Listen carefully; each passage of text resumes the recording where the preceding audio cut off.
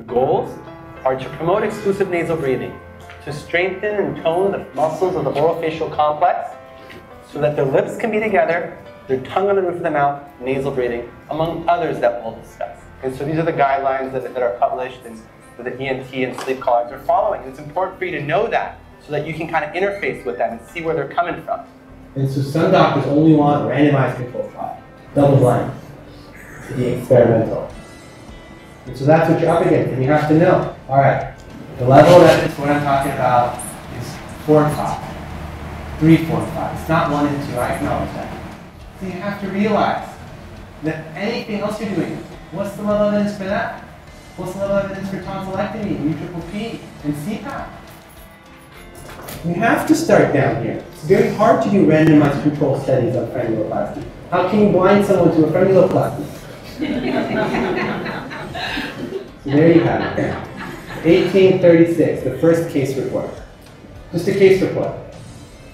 And so the first paper that recognized that, hey, tongue-tied sleep apnea was 2015. Before that, there was no research on it whatsoever.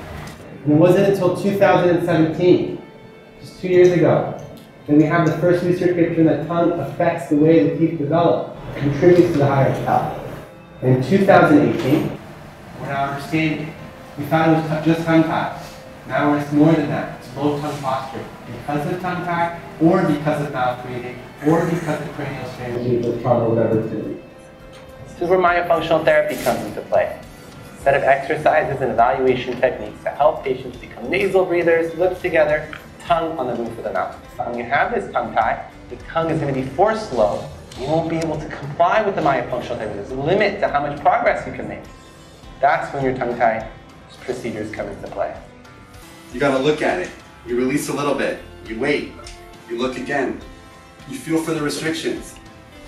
Aiming for primary intention healing, okay?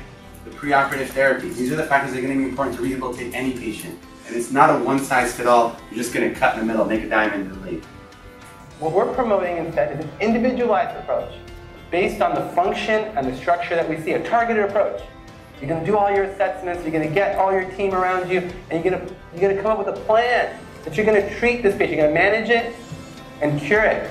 Lips together, tongue up, nasal breathing. And this is what we want for our patients.